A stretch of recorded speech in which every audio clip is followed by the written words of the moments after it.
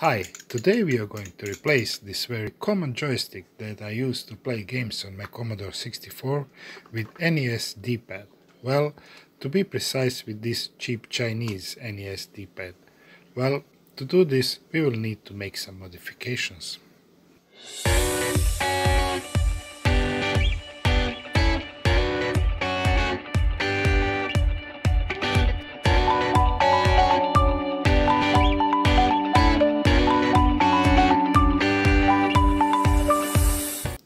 So why should you replace a joystick with a D-pad? Well, on some games a D-pad could be a better option over a joystick, especially on platform games as such.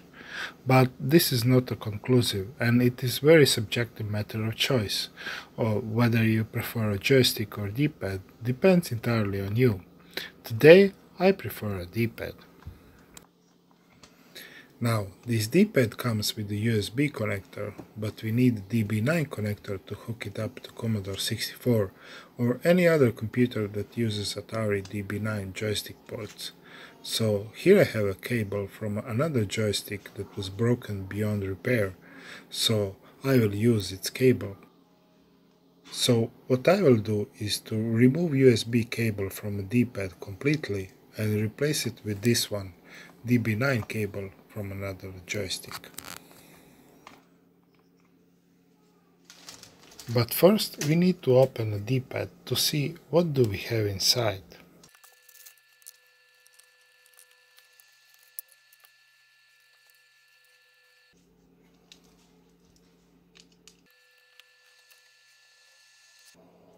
So this is a very small PCB inside, very cheaply made with some mystery IC in the black blob here.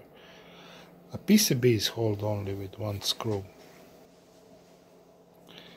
But what is very neat on this PCB is that all pads have exposed solder points with the solder mask removed, and I will use these points to solder new wires directly for each of the pads.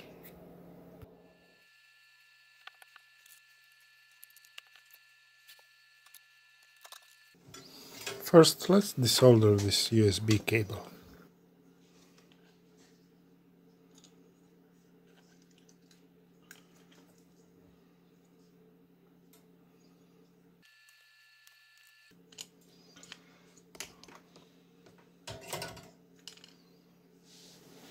We can leave it for some other project.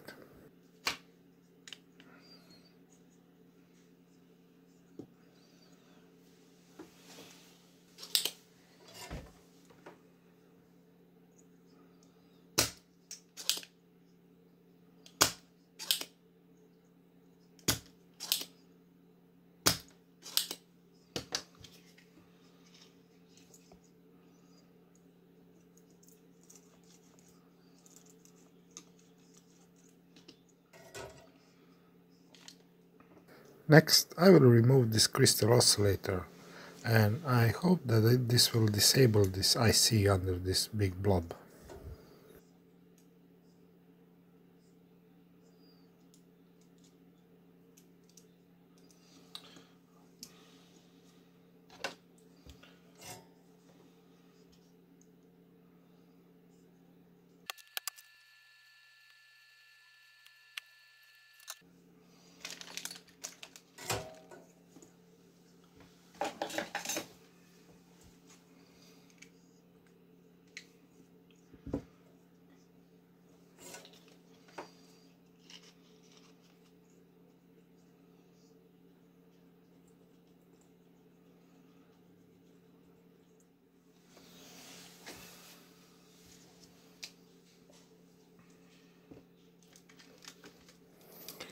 Now I will map the color of the wires with the DB9 connector pinout, so just to be sure.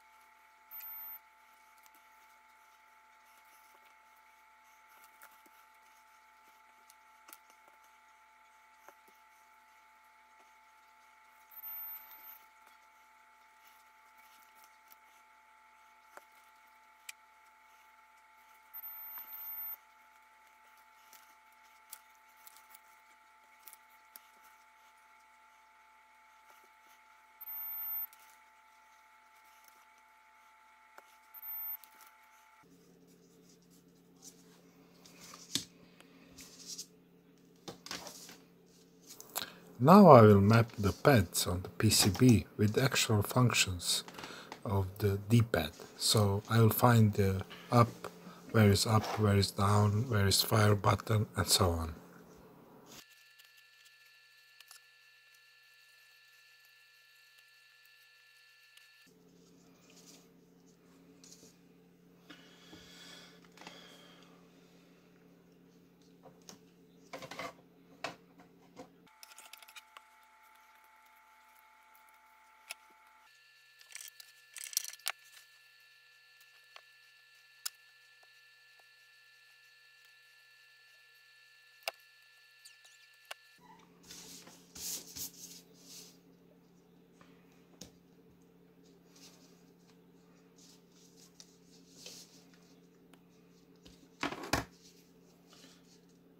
So just to mark where the ground pin will be soldered, and we can begin with soldering all the wires on the PCB.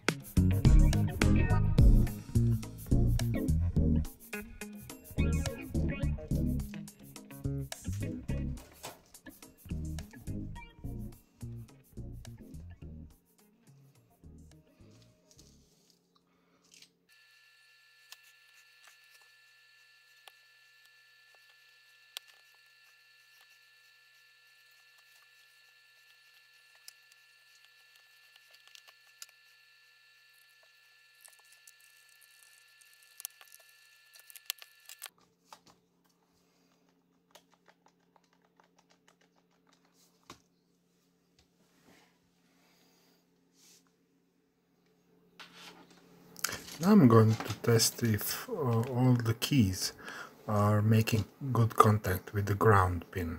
So let's go one by one.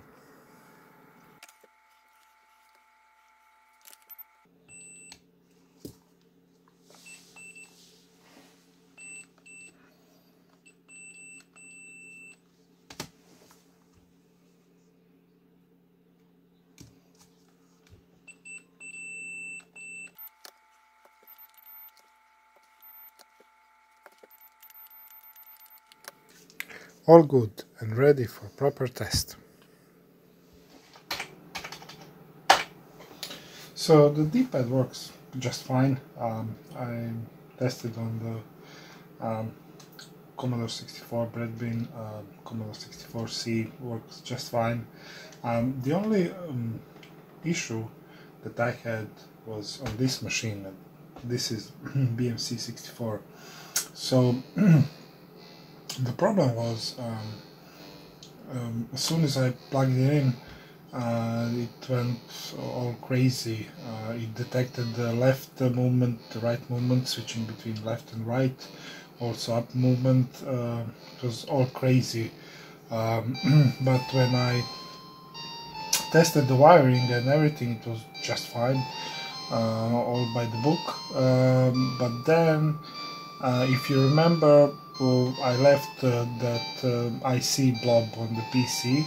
The only thing that I have done to disable it, sort of, was removing the crystal oscillator, so I was hoping that will keep him dead.